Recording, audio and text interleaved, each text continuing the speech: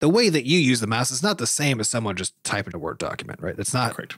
It's not the same, and it doesn't make Nobody any using sense. Microsoft Word needs to open up the side of their mouse and add weights. Yeah, exactly. Yeah, it doesn't make sense. It's just not to change the heft. Butterscotch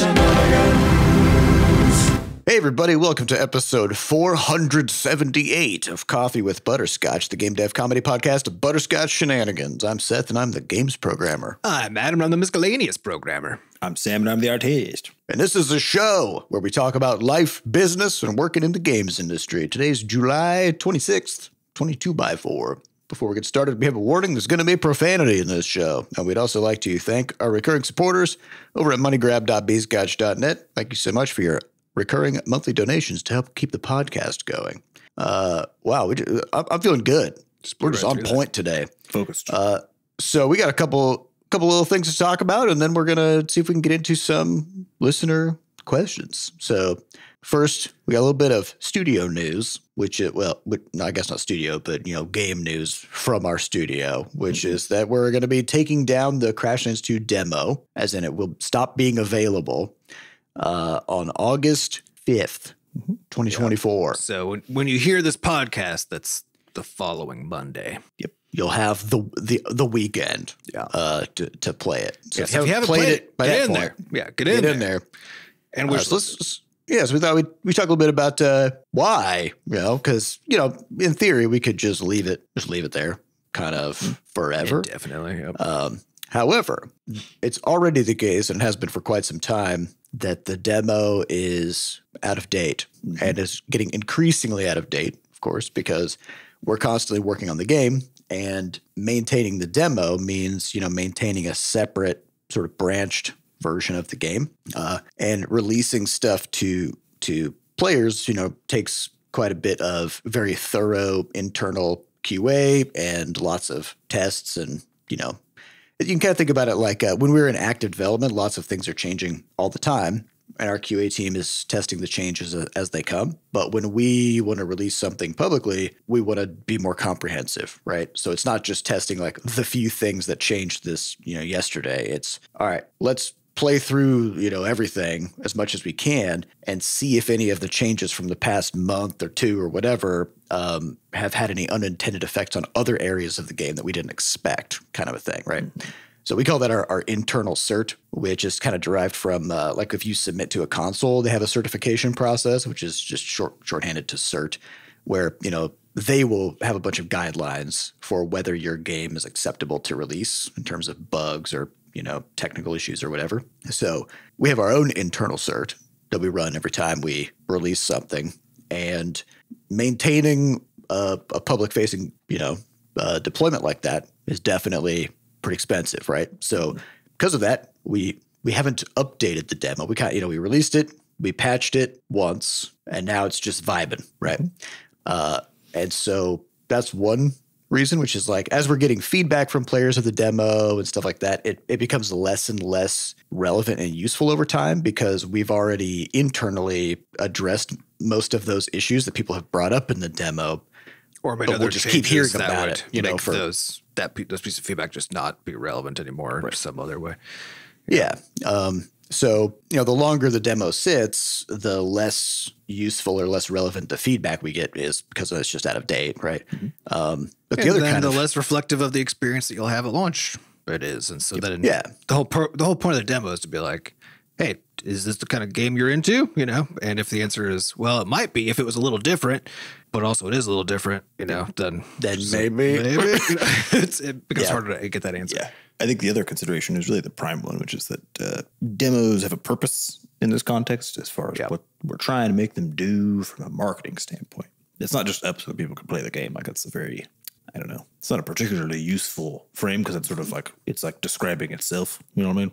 Like, a demo is playable by it people. Exists, so it exists, but what are you trying to achieve by having it be playable? Yeah. That's the real question. So largely for us, it was participation in the Next Fest was just essentially the whole reason to do it, and so that's well and done. And we've given people plenty of time who had downloaded it to give it a try. So That's the big part of it. Well, it was that and having something for streamers to play that we knew was like production ready and could be played and all that kind of stuff. Yeah. And so that is kind of the follow-up piece, which is that when something like this is available to the public all the time, that it actually becomes harder on the influencer stuff to actually get them to bite on playing the game, because it's no longer a thing that only they have or only people in that particular like content creator group have, but rather everybody has it. So it's less of a special little thing that people care about playing. So that's also part of it. It's sort of like a McRib.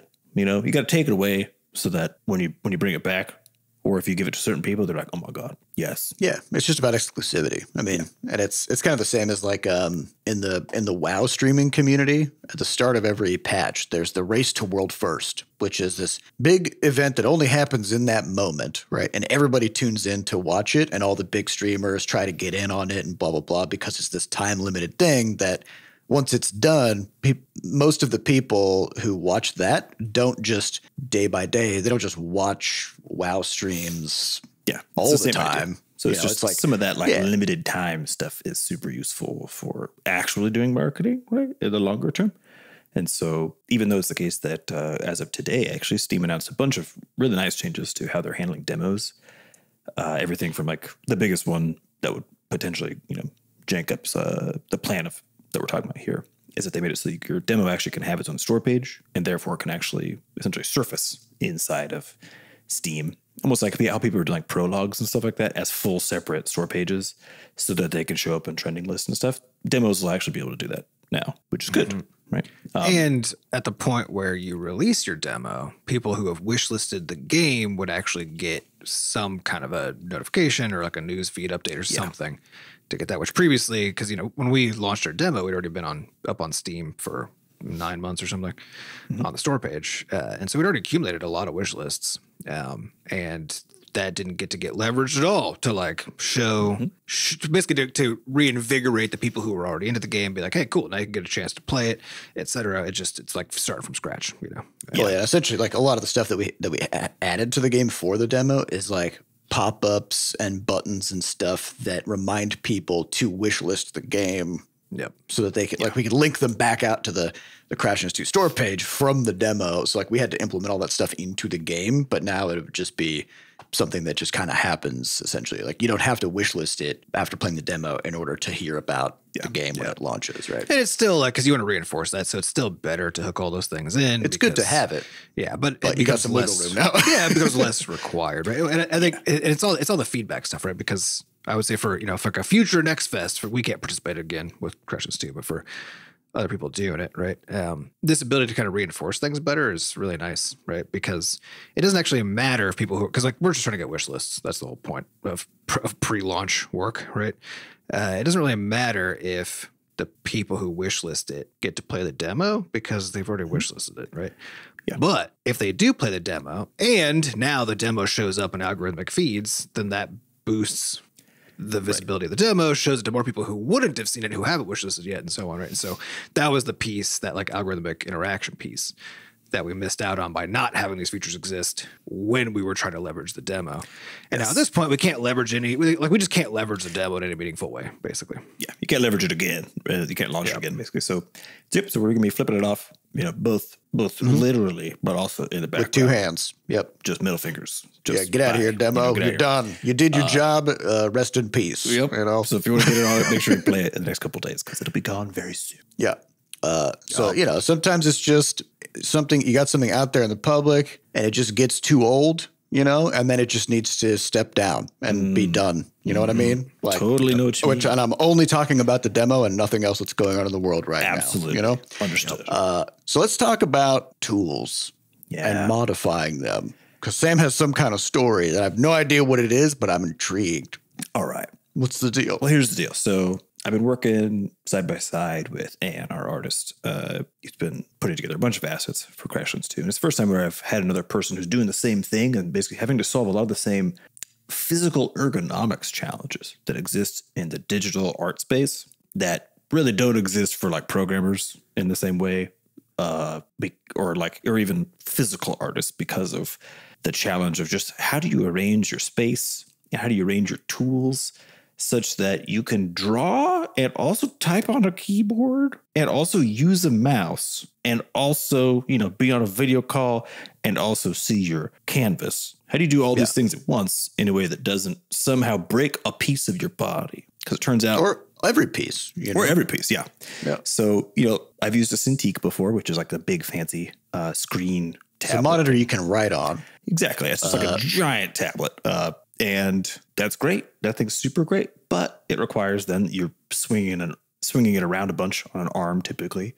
And then it will kind of... Just think about your normal ergonomics. You're sitting at a computer. The monitor's in front of you, so you can sit upright and look at it, right? And then on a keyboard, your hands are down at the desk, and you're in a neutral sitting position, right?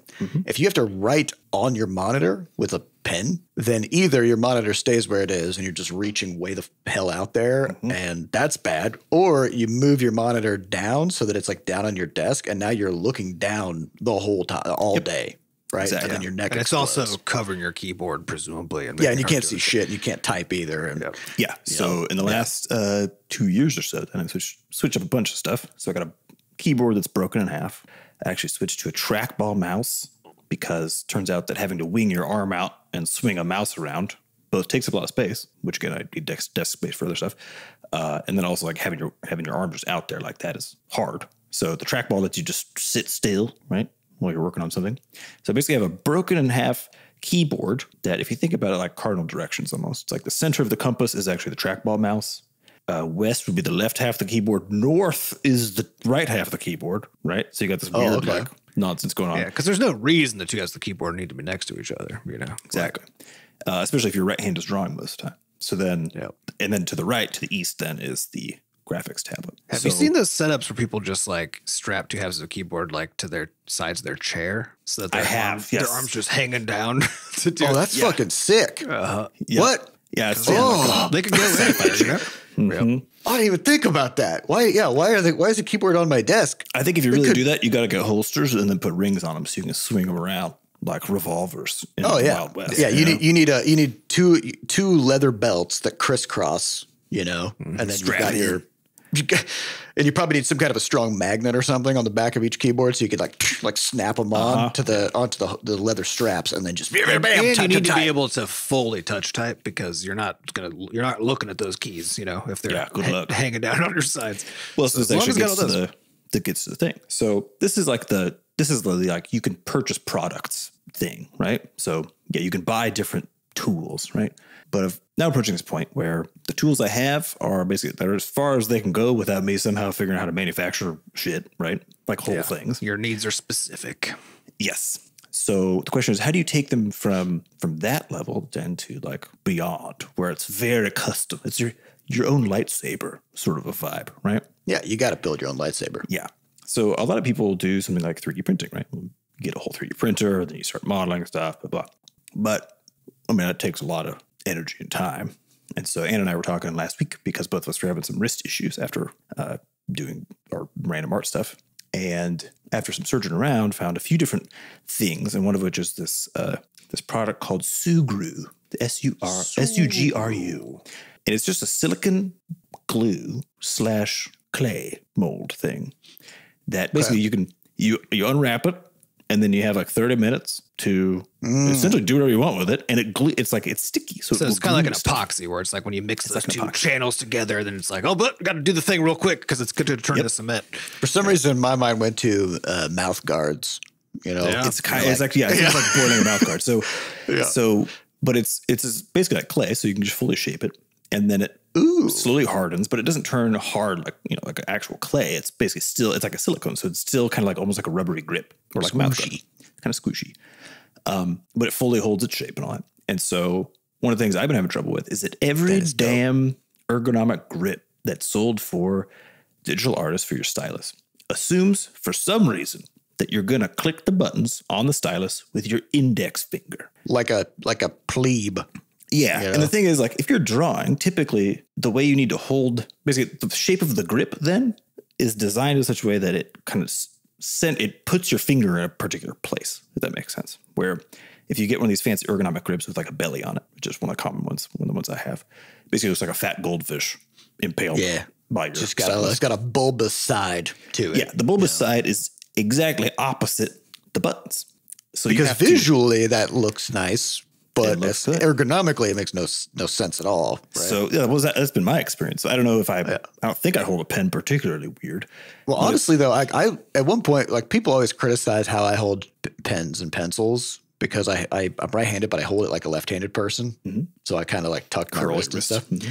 And so at one point I did I saw somebody holding a pen in this way where I was like, what the fuck is going on here? Where they were almost like holding it like a fist kind of a thing, but their handwriting was great. And I was like, do I know anything? And so then I went down this like rabbit hole of like how people hold pens and pencils. And there's like 40 different grips that people use that are completely different. But it also depends on what you're trying to do. Like artists who use pencils to do stuff know also that, like, depending on what exactly you're trying to do in the moment, you'll hold the thing a little different. It's like tennis, you switch your grip up depending on what your opponent's doing. Yeah. But so for me, primarily then, like, I like to be able to click the damn buttons with my thumb, because otherwise if I try to do it with my index finger, I'm going to you're going to jiggle the pen, basically. Yeah. So it's way easier for me to, like, for how I hold it. So I was like, all right, I bought some of this glue thing, Sugru, and it comes in all sorts of colors. It's like a fantastic little substance. Just got some black, and then over the weekend, then just took like a half hour in the morning, cracked a few packs of it open, and just started like molding it and drawing and molding and drawing. And the grip I ended up with looks nothing like any of the grips that you can buy. But so you had enough time you could mold it. You had enough time to then like try to use it to be like, I'm just doing it while I'm just doing it while I'm doing it, because it's not liquid. You know what I mean? It's like it's kind of clay-like. So, and then I just clipped it, like used a bag, like a chips clip, and hung it up on like a drying rack in the laundry room to sit for a day while it like more fully hardened. And then just this morning, I kind of expanded it a bit more based on my experience with it this week, which I just wanted it to be the same shape roughly, but like fatter in some places. So just did that a bunch.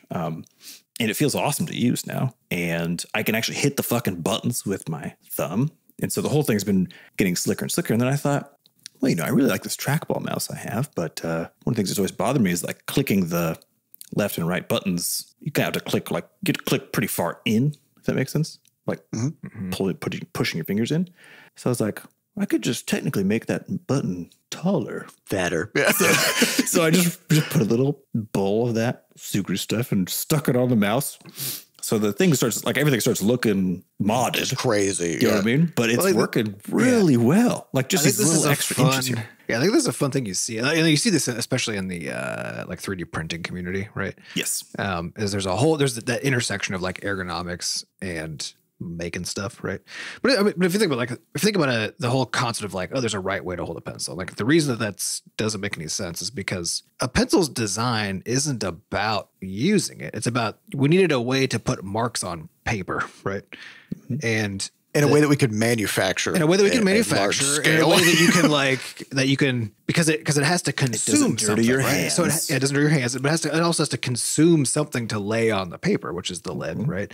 And that means if it's being consumed, that means you need to be able to reveal more of it, right? And so if you're going to be able to doing that, then the thing has to maintain the same kind of a structure over time as it's being consumed in some way, right? It's right? being ground down by a pencil sharpener. Yeah, so it makes sense for it to be perfectly straight. And then you get mechanical pencils, and those also need to be straight because otherwise you can't push the lead out, right? So the shape of a pencil has no relationship to how you use it. To hands. Right? It's all about manufacturing and the purpose of putting marks on paper, right? Yeah, it has a loose one. Because I think one of the things for me is like I've always kind of wanted is almost like I have described, but just like a ball, like a softball that has basically a pin poking out of the very bottom of it, right? For drawing purposes, where you could just sort of, I don't know. It feels like it would be the easiest thing for my hand instead of having to be all tight, right? Well, think about it. Like if you're using a computer mouse, that's not a 0.5 millimeter wide cylinder. Exactly. It's big and fat, and it's shaped to your hand. And if you were accustomed to using a mouse of a certain shape, and then you switch to a mouse that is the shape that we now use, right? Then that would probably be a kind of an awkward. There's always a transition window, right? Yeah. But that doesn't mean that it's worse. It just means that you're underdeveloped in your skill set. But even mice is the same deal, because mice also have a constraint, which is they have to know that they're moving and by how much and in what directions, right? And so they need to be able to sit on a flat surface so they can tell that of some sort, right? and they have a ball. Yeah, that's right. And a ball is like an invention to like provide a new mechanism for that. But the point being that like the design of these things is first informed by their output and like what they're supposed to do and how they persist over time.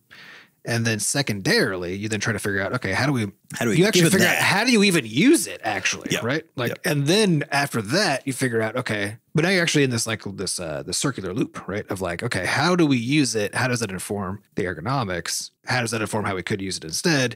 And now you're in a circular loop, but all of that also is bespoke to the specific use case, right? Because if you're an FPS game player, the way that you use the mouse is not the same as someone just typing shit in a Word document, right? It's not correct. It's not the same, and it doesn't make Nobody any using sense. Microsoft Word needs to open up the side of their mouse and add weights. To Exactly. It It doesn't make it's just not to change the heft. It's not the same problem. And so I think this is where the fun part of ergonomics comes in, where it's cool to say you're finding ways to like get real fucking bespoke, right? It's real custom. You need it to be. You need it to be really bespoke to actually make it so that the tools that you're using are properly tailored to your use case, but also to just the way that you prefer doing things and to the specifics of your own human body. No two people have the same size hands, you know? Like, the thing I like about this though is that like I think previously my understanding of like how you could approach this space was through it was kind of either something like figure out how to, I don't know, shape some wood or something. I can't use clay. I'm not gonna like attach pottery clay to a stylus, right? That seems insane. So like figure out how to like cut some wood or do some clay nonsense and like a much more elaborate system, or go get a 3D printer and then start like 3D printing shit after designing it by learning CAD or whatever. And it's like, can I just squeeze the glue around? So I wanted to recommend it because it's one of those things where like it doesn't have any upfront barrier. You just have it and you squeeze it and you're done. And you're done. And so if it's, I assume the main limitation is just it's good for kind of small stuff, right? Because I assume that's cost prohibitive when it gets big, but also because it still stays kind of flexible. It doesn't really like. Yeah, I would assume if you're gonna make something like, I don't know, you wouldn't could you make a keyboard like a keyboard tent, something that holds your keyboard up to like exactly the level that you want? Honestly, you probably could. Yeah, you probably could. You wouldn't need a tent. You would just need to you just need like a little post, like a couple of posts under. Or whatever. Yeah, honestly, it'd be great for that. Would it stick to your? Because I'm just kind of thinking about it. Because one of the other problem I have left with my keyboard, because I have a split keyboard also, but I want to be able to tent them a little bit, like just a bit, you know. Get some Sugru. Do it. Try it. Would I have to have it be like affixed to the keyboard though? Like would it be bonded to it, or could it just kind of like nestle? You could just nestle it. I mean, you could just make the shape that you need and then just set it aside to dry. And then I could like push it in to like make the shape, and it wouldn't stick at that point, or at least not stick hard. Is that?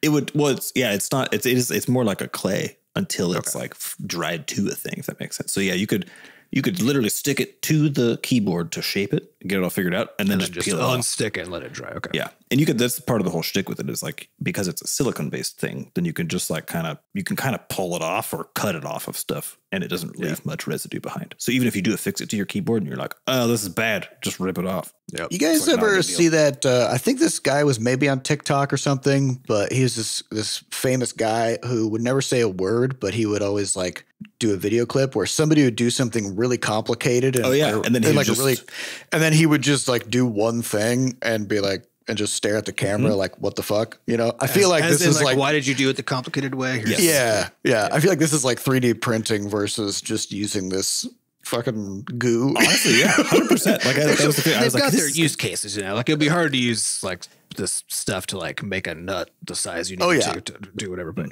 but it's funny because like since this kind of thing is just off of our radar, right? Then you know, like when Sam's describing this, Adam, you're thinking 3D printing. I'm thinking 3D printing. Sam's first thought was 3D printing, and it turns out you can just squeeze some goo and you're done. So. It's great. And I've like even this morning, then I use it to add a little nubbin to one of my keyboard keys so I can easily tell where it's at, you know, as I'm touch typing and stuff.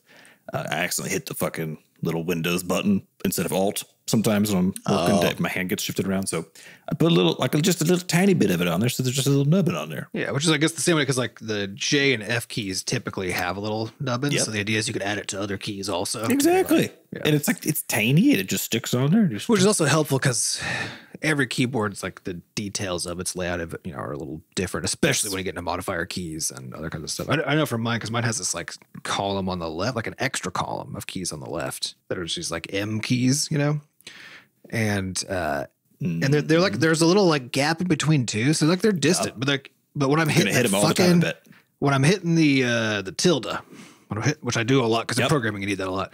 So, or not the tilde, but the backtick. So when I hit that thing, there's like a 10% chance, which is then frequent, that I'm going to go somehow. It's still like I have to go like half an inch. No, I had the previous split keyboard I had also had that thing going on the left side. And I don't know why, but like, I go to hit control or something and some portion of the time you just fucking fly over. I think it's because like it's enough of a gap that your hand just kind of like goes for it, know? And like, and then you only need to hit just the side of the other key to make it work, And so, so that's same thing. You just like put a little line of this shit either on the tilde key or like, put a little ridge on all of those keys. So you actually like, if you're going over there, you just kind of thump into it, Although now that I'm saying what I'm probably going to do is I'm going to disable that key because I use the one next to the tilde to go my Windows desktop left to like move to my left virtual desktop, right?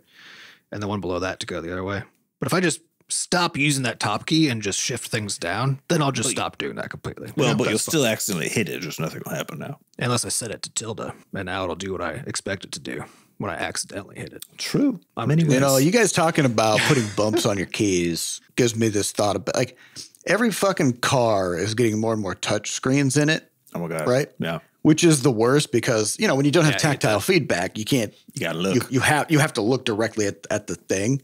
And then that kind of made me think, all these fucking phone companies are like, folding screen, foldy. We're going to fold it. And then there's a new one, I think, that's coming out that's going to fold 3 times. Oh, my God. Instead of 2. Opening a newspaper. Yeah, it's like, are we going to have accordions for phones now? What the fuck are we doing here? But you know what? What nobody's talking about is some kind of way to raise parts of the screen to create tactile feedback. If you could fucking do that. I think. Oh my God, I would buy that phone. There's a new phone, a light phone, which is basically it's one of those dumb phones, so it doesn't have. It doesn't have. No, it's almost like a Kindle screen, like an e-ink screen. Oh yeah. But then their whole thing is it's designed for essentially thoughtful usage of a phone. So it doesn't have just like a direct line to the internet. It has thoughtful usage, meaning it doesn't have apps, right? Like it's just a phone. Yeah, like they release like tools. And I think currently it's like there's a music one, but it's essentially you upload, like you move stuff to it before you head out with the phone. You know what I mean? It's like, it's just a phone. It's supposed to be just a phone, but that you can also have maps on, for example. Like that's kind of the extent of it. But their newest one, Light Phone 3, which I've never actually had one of these, but the more I look at this one, I kind of want it tactile as fuck, where it's like, it's got like dials and stuff and like clicky buttons for taking pictures and shit. Like, I'm sure that thing feels so good to use because you can actually, click it and like feel it doing stuff. I miss my buttons. I want my buttons back on my phone. When we transitioned from the BlackBerry to the touchscreen, thing is, I like the touchscreen for certain things. Wait, do I? Well, no, I don't. No, I don't. I don't like it. It's never great. Its benefit is just screen real estate. That's its whole fucking thing. You can see more ads. Yeah.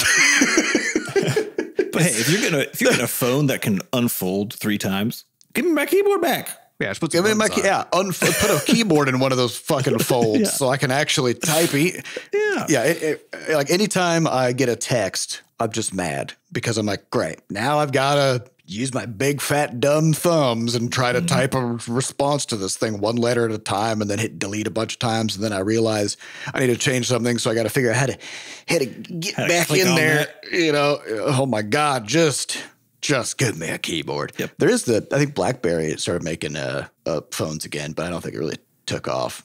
But they had like an Android phone with a keyboard on it. There are little keyboard extensions. There's a little keyboard extension company that I think I found it like last year because I was looking for a little keyboard, but I think they came out right after I switched off of iPhone back onto Android, and it's only for iPhones. And I was like, why? But I think from a universalization standpoint, it's got a problem. Yeah, you gotta settle on something. Yep. I I think the problem with it, because phones go in your pocket, it's the core problem, right? And so you just always have that limited real estate because, and I think and I'm glad, I think the folding phone thing honestly is good if phones are going to keep being as big as they are, no matter what's on them, if we want more real estate to put anything on, I already can't, I can barely fit my fucking phone in my pocket, and I purposely get the smallest phones I can get, they just keep getting bigger. Because I've now moved, now I have to put it in my ass pocket. I used to be able to put my phone in my front pocket, but now if I do, it just kind of pokes out, and it's huge, and it's kind of like wearing a splint, it would work as a splint probably.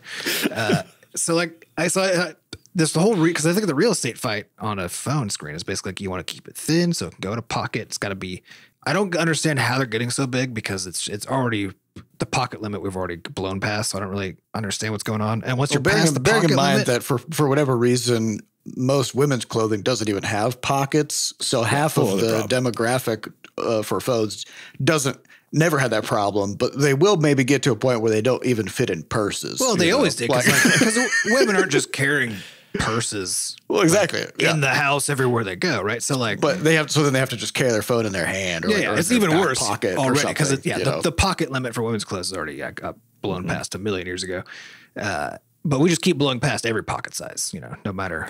I think what's wild to me is the actual gap, the meaningful gap in size between a phone. You couldn't make a phone screen big enough for me to use it for most things that are important to me. Right? I feel good about it. Yeah. That's what Apple Vision Pro is, right? It's still an iPad in terms of its OS, but it's got infinite screen real estate. Right. As big as your eyes. As big as you, this is the whole world. And it turns out that, it's still an iPad and you just can't really use it for anything that matters. So research something or whatever, I need a monitor that is huge. So there's you want no to be able way. to see two things at once. That would be nice. There's no way to close that gap and have it be a phone. Even if this you is interesting though, because because this behavior, which to me also makes the most rational sense, if we're trying to do something complicated and big, being able to quickly move between things, see more than one thing at a time, quickly type, all this kind of stuff is obviously extremely useful. And to us, it's to the point where we feel so unable to do that when we're restricted to the extremely limited toolkit that a phone provides, right? But if you look at generations that are coming behind us, that their primary computing device has always been a small touchscreen. The idea that you wouldn't make a huge purchase on a phone, right? That's confusing and weird to them, right? Because they're what it's the legit way you do things, right? And so on. I don't know, but they also don't know how to look at files. So I don't know. No, I'm not making a judgment here. I'm just saying I am at least a little bit. I'm just saying this,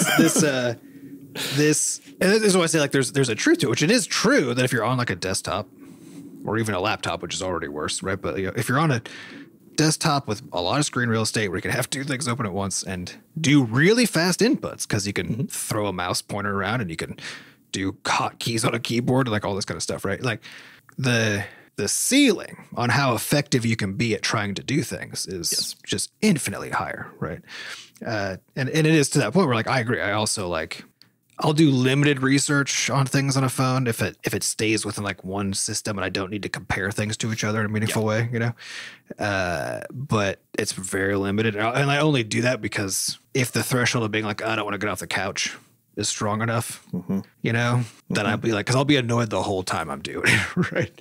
But it's, I don't know. I think it is, but I think it does have to do with that ceiling thing, right? Because also depending on how able you are to do that kind of stuff on a desktop, if you're not really super fluent in using that to solve problems in this way, then the gap between that and a phone isn't as big. What's interesting though is I think there's a lot of, so I was helping our dad do some stuff. They moved to Connecticut, right? So they moved over here. So I was helping him with a few things. He's trying to a bunch of details, right? In the case of it's an internet provider thing and something else like that. And we're on his laptop working on it. And he always gets kind of frustrated working on tech stuff.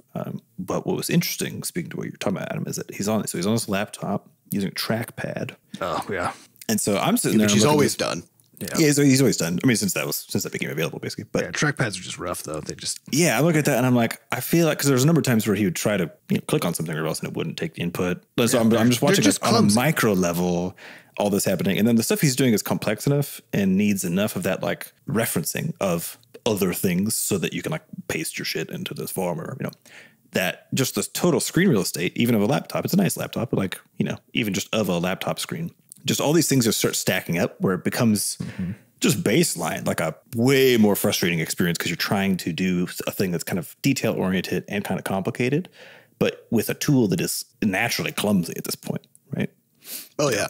And I mean, but he'll say things. And I've heard this from a lot of people who kind of work in that same way, where they'll say stuff like, "Man, you guys you work all day on the computer, like." How do you actually do that and physically go crazy? And I'm like, well, it looks very different because you have a lot of flexibility in how you set up your space and what tools you're using. Once it's on a laptop, yeah, right. Because like if it's a laptop, the whole thing's integrated, so you don't actually have any choices. Yeah. So if you just work on a laptop, and also like the ergonomics of a laptop are garbage, right? Like everything is all in the wrong place. Everything is in the wrong place, and so I can see how like if 99% of your time using a computer is that, then I'd be like, you just can't wait to get off of that damn thing. Yeah, and go outside.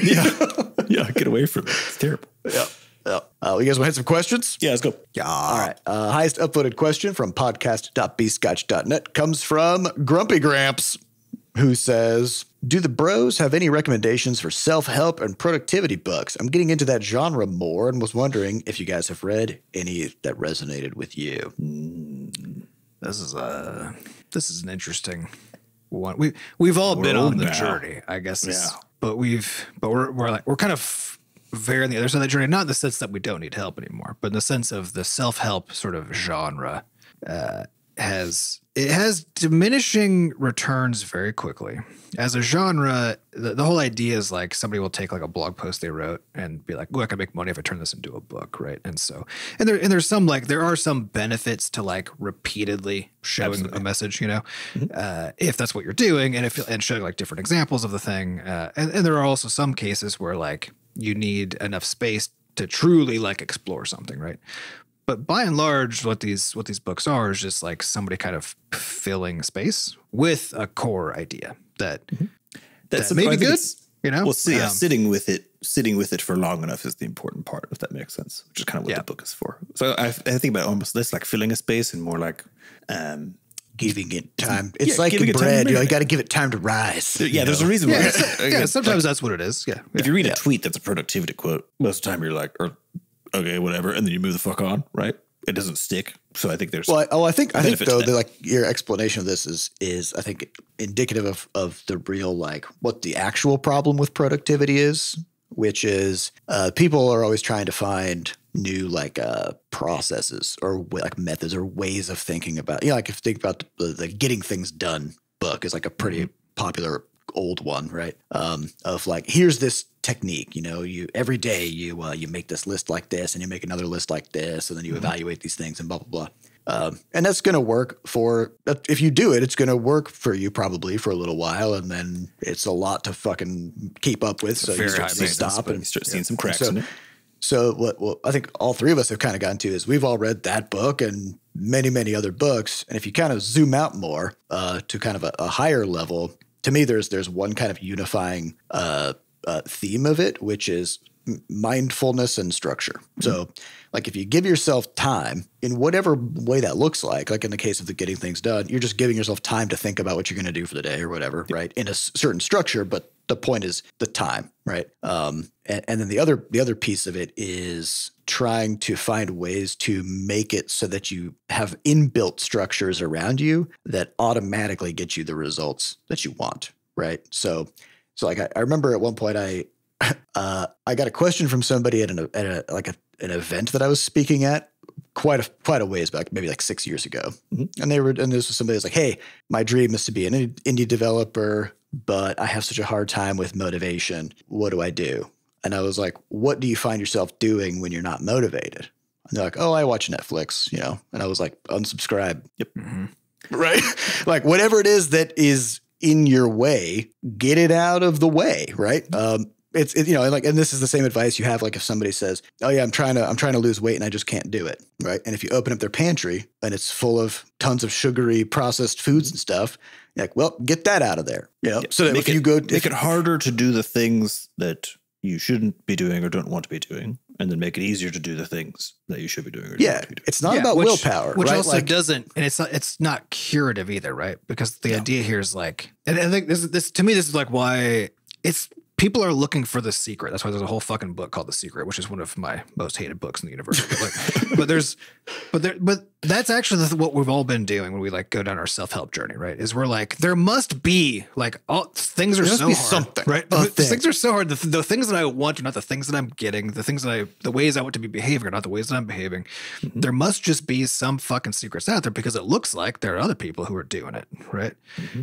And the real secret is that most of those people are going through exactly the same struggle, right? And all you're seeing is the success on the surface, right? Mm-hmm.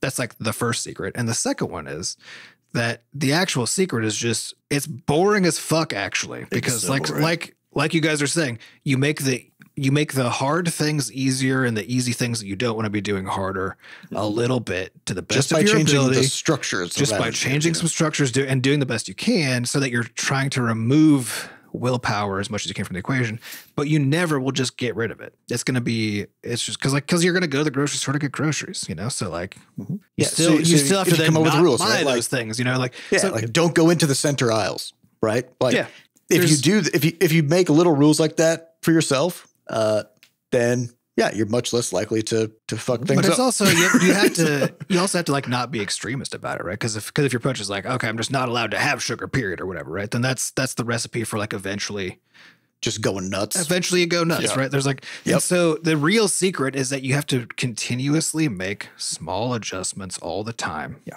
But structural ones. Ones, yeah. Not like just be like, I'm going to try harder to eat less sugar. Yeah, anytime someone's and then just and then the changes will happen slowly. That's what will happen and by needing things to happen now, right? And that kind of thing, that's what makes it always fall apart, because the only way to get now is with extreme changes. Extreme changes cannot or will not be maintained. It doesn't happen. And so the real secret is boring as fuck, which, as you're saying, you think about it. You just think about what's going on and you ask, are there some changes that I can make that I can maintain? And that will give me the kinds of changes I want to see over time. There's also a mindset aspect to it, which is if people think about things in terms of, I want to write a book, but I'm just like waiting for inspiration, or like, oh, I have this, I've been working on this game, but like, I can't find the motivation.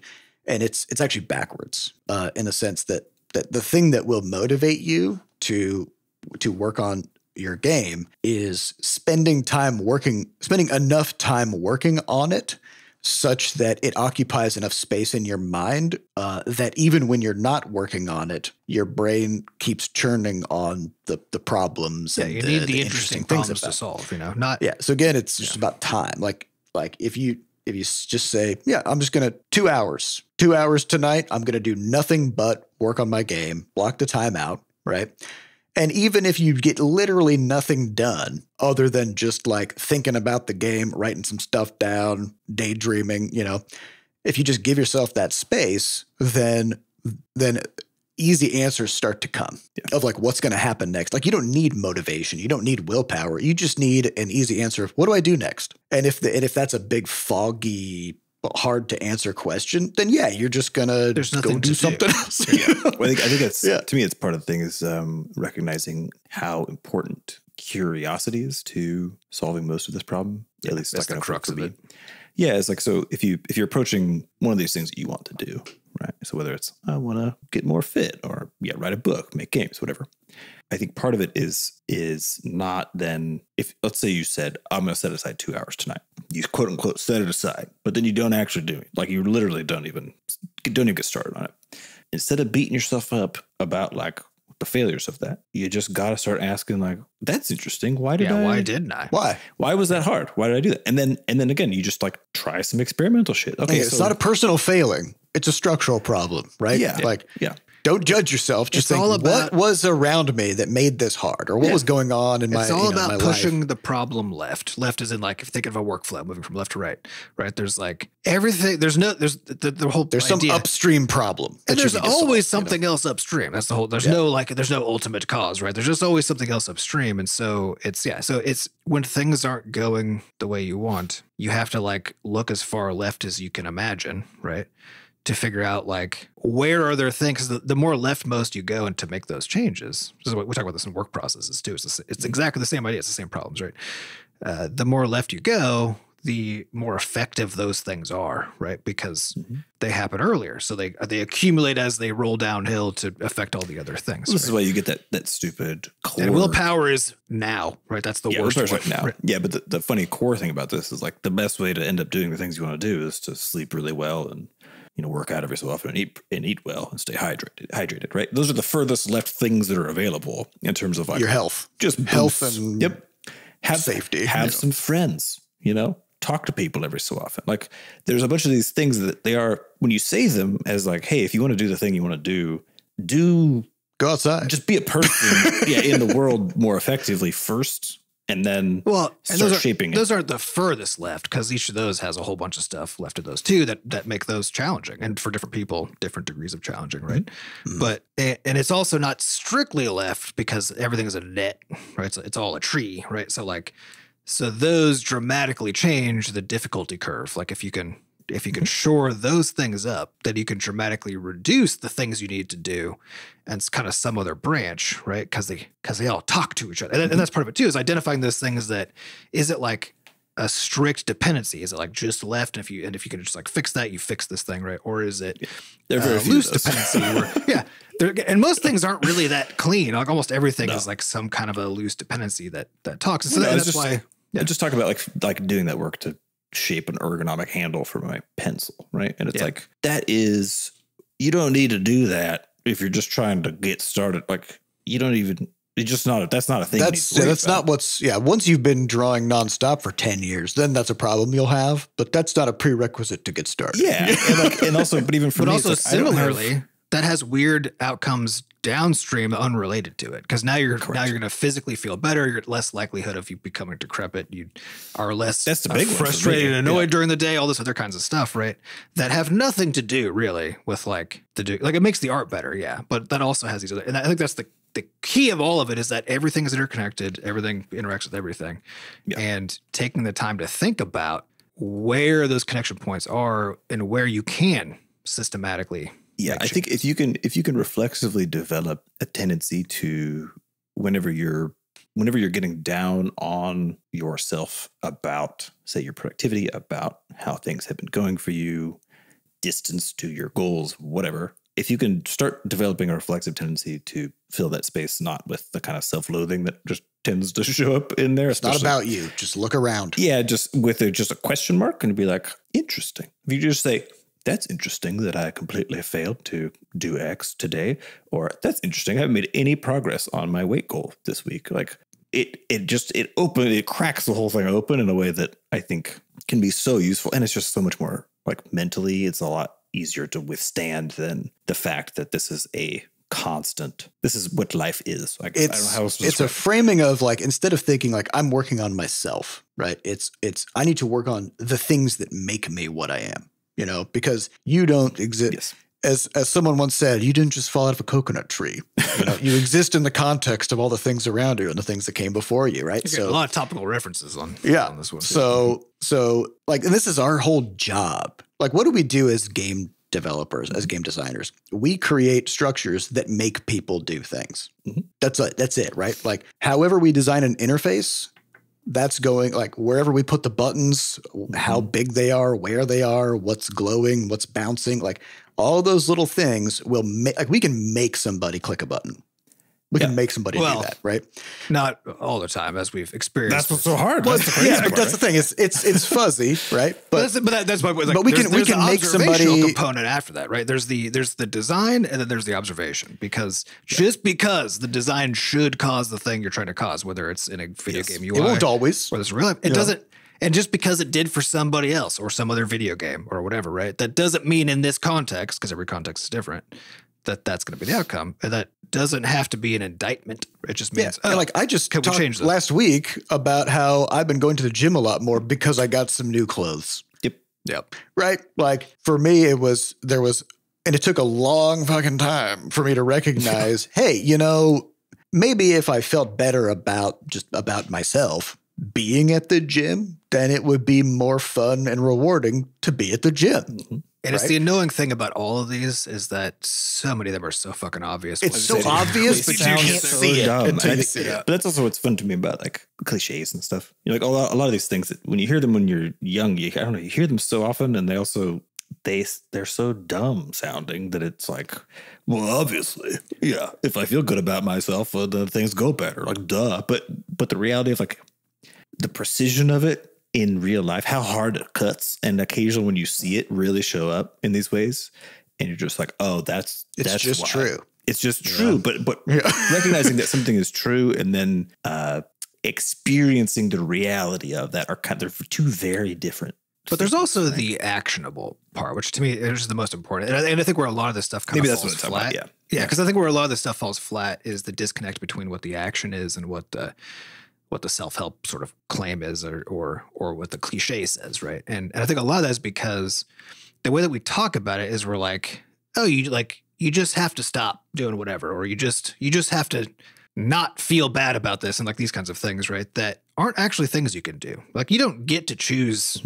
Do I feel bad about myself because I didn't do the thing that I said I was going to do, right? Oh, you're going to have that's just what happens, right? You don't get to choose that. But the question is how do you deal with turn that into action? Because you also can't help perseverating on it. That's what's going to happen, right? And the problem with these things is that if we treat them like, oh yeah, just quit doing that, right? People can't quit doing that because it's just what happens. And so then and this is where if self-help sort of strategies are insufficiently nuanced and that don't take into account the emotional realities of what it means to be a person, right? Actually do more harm than good because they make you think that other people are just doing it. Oh yeah, are just doing that because that's not what they mean literally. They don't literally mean just like stop feeling bad, right? Because nobody can do that. You feel what you feel. You feel what you feel. And then what they mean is like trigger for a moment, right? Yeah, what they mean is work on recognizing that's happening and trying to treat that as just a factual occurrence. Like, yeah, I feel bad, and you feel it, and you're gonna feel it, right? But trying to figure out how to like observe the fact without adding additional like rational judgment on top. I will say I do have a tremendous pet peeve with not actually with self-help books, but with people who read self-help books. Okay. Which is those people reading the book, reading it doesn't do anything.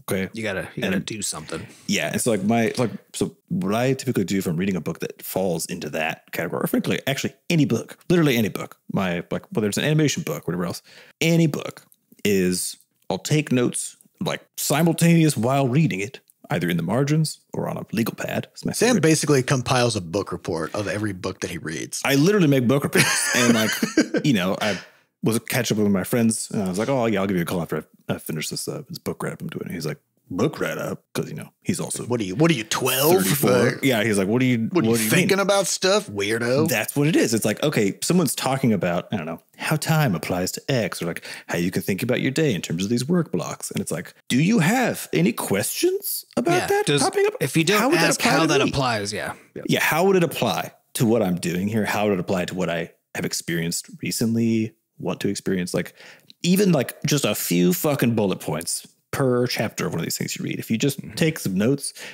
you will not believe. Like there's meeting people who talk about loving self, like who are very into productivity stuff, and then talking to them for 10 minutes about how they do stuff drives me absolutely insane because 9 times out of 10. You can tell that they haven't actually applied anything. They're like, oh yeah, I love the book. And then you start asking them about stuff and they're like, and they just don't, they haven't actually integrated any of it right into what's going on. Well, that's a good note because like there's a reason why self-help books, plural, are a genre because people keep buying them. Yeah, if without actually doing what they say. Yeah, if they really if it worked permanently, right? You'd only need was one. Yeah, you know. One. Well, that implies, a genre. But that implies that they are sufficient to actually help in the first place, right? They are, to me, they're all a piece of they're all a piece. There's can be a good reason there's no end of self-help books, because there's no end of dimensions along which you could identify a person. I agree. I think to me it's like if you find yourself searching, okay, in this way for a thing. So finding a self-help book is a way of you saying, one of the things that I know how to do, right, in order to better my situation is to find someone to learn it from, right? Do some research. Yeah. So again, that's just, to me, that's a clear signal. Like I want to do better. I want to figure stuff out. I want to change. But it's one of those things where it is the first step with regard to any of those books you read. And ideally you're walking away from those books, because again, a lot of them are good. You know, I could list some, but like you could just kind of Google it. You also don't want to like go on a binge of like reading 5 different ones. Like read one, sit with it, do some stuff, think about it, do some stuff, then decide whether you think you have still missed the mark. You know, so I will recommend one that I feel like is I never feel like it was a self-help book so much as just like a good lens through which to view why you do things, which is The Power of Habit. Mm-hmm. So that's the book that kind of talks about how most of the things that you do are automatic behaviors. Yeah, I would say that one or Atomic Habits, depending on kind of how you like, what writing style you prefer. They're basically the same to me. Yeah. But also, each one has pieces, like, because I've read those too, right? And there were pieces that I was like, oh yeah, and there were other pieces where I was like, no, this is not. This is not either just don't think about it, or at least it's not true for me. Yeah.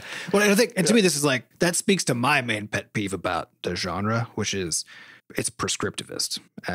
Meaning that the strategy of like the self-help genre is like, here's how you do X, and then it's a prescription. It's like, and there's a reason for that, which is that it's really hard if you're the person trying to convey some idea to accurately understand the context in which that idea worked for you, right? Yes, and so there's one of the books in particular that I read that was like, again, there were pieces of it that I liked. I think it was one of the Cal Newport ones, I think. Probably Deep Work, I would guess. Yeah, I think it was Deep Work. There were pieces of it that I liked, definitely. I think there was like the little nuggets in it that I was like, oh, this is like, I think I can like make some use of this. But for the most part, I was like, this sounds like something an academic life. This is a good self-help book, right? If you're living an academic life, I got his most recent one. Which has actually feels like it's veered so far into that territory. It's about basically being able to take time to do stuff, right? Yeah. And he tries to like acknowledge that it's just like very hard to do or impossible to do for most people almost all the time. Yeah. But it somehow doesn't like that doesn't factor into the conversation. But not in a way that makes you think maybe I shouldn't read this, Is that? Yeah. Well, I was reading it. I was like, I feel like Cal's living a different life than I got. And like, I don't think the way he's talking, I understand. Of course, it would be dope if I could take X amount of time to do whatever and not worry about if I could take a sabbatical for a year and write a book. Or if I had summers off. Like, of course, Cal, it would be fucking nice. But it's like, there's definitely a gap. Nobody has the problems that you have. Exactly. You always, as an individual, will always have a very unique set of combinations of problems that almost nobody else on earth has, right? Yeah. But because they're because you live in them. The problem itself is hard to articulate, right? Yeah, it's the water you're swimming in, right? And that's true for also all these self-help people, is that they're swimming in the water of their context. And so most of it they can't see. Most of it they can't acknowledge and understand how that influences the kinds of like ideas they have, right? And because of that, they also can't tell you that. Reminds me of like, there's that comic of like, two fish, and one of them is like, wow, the water's kind of warm today. And the other fish is like, what's water? Yeah. It's like, that's just everything. That's just what you live in. You can't see it. Yeah. I think what it comes down to though is like for a self-help book or whatever, or even just advice you're giving to people, you have to be prescriptive because you cannot know. And I think part of the failure to me of like people interacting on say like social media or whatever else is for some reason getting mad that someone doesn't somehow fully know your context in a way that would make it so that the way that they're addressing a problem and suggesting you address a problem perfectly applies to you, right? How would I do this? You're supposed to, think about you close the why gap. they're saying well, the problem is the who is this for problem. Because in social media, it's all public all the time, right? So you can't tell everybody. Yeah. You can't tell who something is for, and you always see it in a vacuum. And it's probably posted by a bot. Yeah, and so, but it is true that to some extent, but you're right that we have to, but the reality of the medium is that you're constrained by how like nuanced you can be, right? But you also know that you're saying stuff to the entire world. So you want to make sure that you've thought at least a little bit about like, who am I talking to? Can I try to like frame this so that there's at least some indication of who I'm talking to. Yeah, right? absolutely. Yeah. But I think there's a reality, and this to me it's the same thing with reading a self-help book, which is that it's a collection of ideas that are coming from a context, right? Yeah. And nobody will ever, even yourself, will be able to perfectly apply any one of these things off the bat to you. Like we've been working in games, for example, for like 12 years. We are still like annoyed by some of the same things we've been annoyed by the whole time, but in ways now where it's like a different annoyance because we've like figured some stuff out, right, about how to do it or how to manage it. But I wouldn't trust myself to somehow get a perfect translation of like what I'm trying to do and how it meets me in reality in my context, without basically relying you have to rely on you to then translate always anything you get out of these books into how it actually fits for you. And if you don't do that piece of the work, like if you're not interested or willing to do that piece of work, then it will not be anything but some pages to you at the end of the day. Yeah, like but to me, that's what drives me crazy about the industry is that people are not taught how to do that or to do that, right? It's something that you can learn over time, or that, I mean, like depending on what your schooling looked like, somebody may have tried to teach it to varying levels of success, right? But the average person is essentially taught that like books are where the truth is, right? So like you read the book, there's the truth, right? And not so about the follow-on step that is like of basically what reading comprehension, because reading comprehension is understand the thing in context and then try to like understand and then try to pull things out and see what they look like in another context and ask yourself, is it still true? Like, is it still useful or whatever, right? But this also applies to like if you see a video of somebody and they're like, yep, I'm a successful business owner. Here's what my morning routine looks like. Yeah. I get up at 4:30 in the morning. I eat exactly this food, right? And it's like that is false. This person does not do those things. And even if it costs nothing to make an Instagram video, but even if claim that you do shit. Even if they did, like because again, a lot of people have kind of extreme routines, right? That's kind of the fun part and the thing is, like those are things that they might be doing when they make that video. But will they be doing that next year at the same time? And did they do it last year? Even if all of that was true, it doesn't matter because that all exists in a broader context. That's for their situation. Well, the one that I've like the one I see currently everyone talking about is like the Huberman. So the Huberman Lab, which is this really good podcast by the Stanford like neurophysiology professor, who basically just goes on these deep dives about like how various systems work, right? How does like dopamine work in your body, and then talks to someone about what that means for you, right? There's this again prescribed kind of routine for the day that he suggests based on all this stuff, which is about essentially like when do you eat, when do you do your first when do you do some exercise, like try to watch the sunset, like all these things. That my favorite video on it so far has been someone, because there's tons of YouTubers who are like, I did the Huberman Lab routine for 2 months, whatever. Like here's the results. My favorite one was this woman who was like, I adapted this because it's not possible for me to do. And here's what that ended up looking like as a person who fucking works and has to ride the subway every day, right? As a human being who lives in a society. Yeah, and the thing is, like, basically look at what the thing is, understand what its goals, like, because the question is always why? Why are the things what they're being prescribed? And then if I translate that to my But hers is like one of the videos that actually, again, did the best, because guess what? Like the translation of the work into a particular life as an example of it, of like what you need to do, is some of the best stuff you can see about this, in my opinion, which is like, because the idea, there's all these ideas are around. You could look up 1,000 books about how to think about your day, how to think about your life, how to think about work.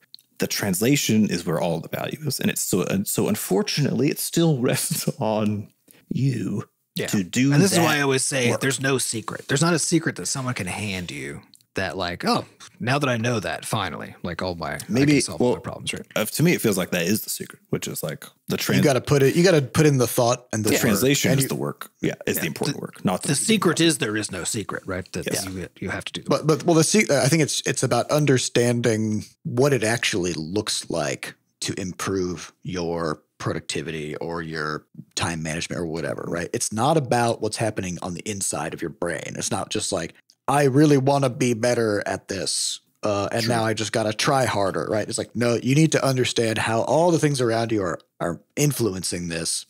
And if you read these books about like, somebody's like, yeah, here's my routine. right?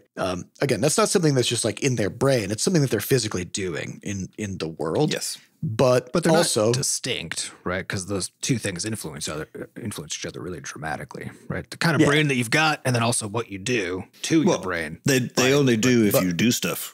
Yeah, but my point being, it's not about inspiration, motivation, or willpower, right? It's about structure. It's about routines, structure, and understanding why, right? So if you're going to I'll say, since the question was, what self-help books do we recommend, right? So we can recommend some, but again, with the hard caveat that there's a gap. They're prescriptive, and those prescriptions don't often align with your situation. So if you read a book like this, you just need to understand the underlying idea behind the prescription. Like, why are they saying that I should do these things? And what's the actual sort of like structural piece of this that I can adapt to my own situation? So like with that in mind, I'd say the two books that I think have been the most useful for me with this approach is The Power of Habit and The Life-Changing Magic of Tidying Up, which is actually not about productivity, but it's about restructuring your space so that you get the results that you want from your life. Yeah, and it's something to notice about that too, is like, because I've read both of those, and I read The Life-Changing Magic of Tidying Up, and that one has these like, it has like the spiritual layer to it that, like, to me is a huge turnoff. Like, I don't like. Yeah, it doesn't make any sense to me. I like that part. But the question, but when you approach these things, if you think there's something in there that is valuable, you don't have to care about all of it, right? Take what works. You don't have to believe all of it, right? The question is just like, can you find the pieces in there? And to me, like, this is why I got off the journey eventually, because I was like, it now takes so much reading to find a new piece, right? Because you got the core ideas of how to improve things, for yourself. Yeah. For me, mine still one is left is getting things done, and not because I think the approach is actually good, but because that was like the first one on my own journey when I was back in grad school a million years ago. I probably read it in 2007 or something. Yeah, but the thing that it did that I liked is its focus. Although I don't think it actually puts it in these words, but now I would say, like, in retrospect, its focus was on surfacing the right stuff at the right time. It was about making work visible, as well. Capturing everything and making work visible. Yeah, capturing everything, making it visible, getting it to you at the right time. And so it's an approach to do that, and an approach that, like, to me is wildly too expensive and too hard to maintain, and not appropriate in the modern era. The biggest caveat for that one is just that it will make you do more things. It will not necessarily make you do more of the important things. So exactly. I wouldn't put it into practice, but I would treat it as a case study of how to, like, think about applying structure to problems, right? Yes, and apprise them. And like the only, like, actual piece that I took away that I've kept forever from that, like, as a detail, was the inbox zero concept. But that's actually just a little piece of make the work visible, which is about also being at the right time, right? So there are, and so I think, and this is one of the things that I can now in retrospect, it's like that's that piece that I was able to extract from that has over the years converted into what we're doing, internally, like the tools that we're building to manage our own work and that kind of stuff. All, like, fundamentally come down to that one distilled core idea, and getting to see somebody attempt to build that can be really informative and give you a lot of ideas about things that you can do. But again, as Sam said, an infinite pile of salt, which is like, I don't think you should put any of it into practice. Well, I think you should if you haven't done anything before. And the reason is because it is pretty, I think that's true. Yeah. I think there's a lot of beauty in in basically the brute force detail orientation approach that inspires, in terms of, like, it really gets you in there. It gets you in there in a way that makes you think. You meet the paper, right? Like, you are there, you are doing the thing, in a way that some of the more abstract ones that are basically levels up from that, in terms of higher level approaches that are harder for you to translate then back into how. Right, because you can just start with decisions that are already made. Exactly. Which is an easier way to start than try to figure out how to start in the first place. How to even So I totally agree with that. I think for me, it's, and again, to the point about how to read books in general, any book could be a self-help book, believe it or not. If you're like, how does this? If you think about it, how does the journey of Frodo to Mount Mordor apply to my daily living? It's the same question again and again. But the two for me are probably Thinking Fast and Slow by Daniel Kahneman, which is it's actually about how your brain works.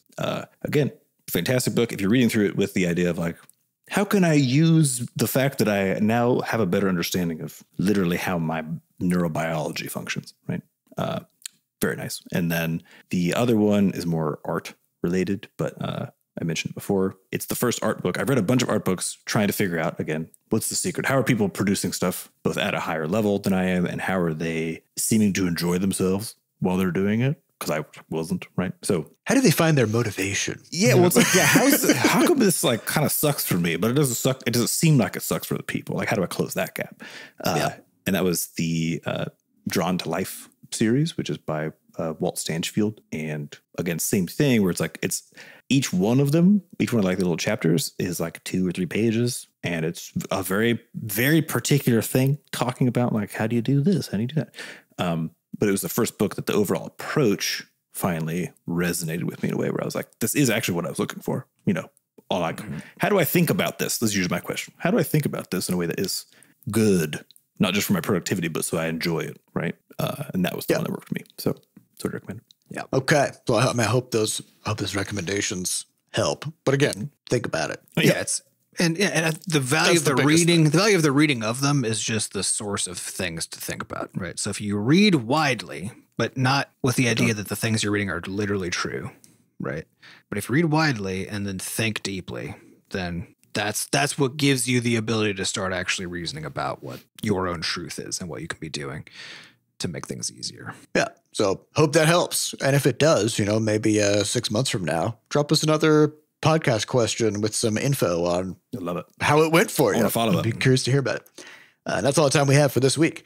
We'd like to thank our producers, Fat Bard and Sampa DaCosta, for putting the podcast together. And thanks to our community moderators who keep our Discord running. To get more involved in the Butterscotch community, just go to podcast.bscotch.net, where we have links to the community Discord, a way for you to donate, and links to the podcast archives. And as another reminder, the Crashlands 2 demo will be coming down. It will be unavailable after August 5th. So if you haven't played it yet, get in there and play it. And as always, if you haven't yet, give Crashlands 2 a wish list on Steam. It'll help boost the game's visibility for launch, and we would appreciate it. So thank you all for listening, and we'll see you next week. Goodbye. Bye.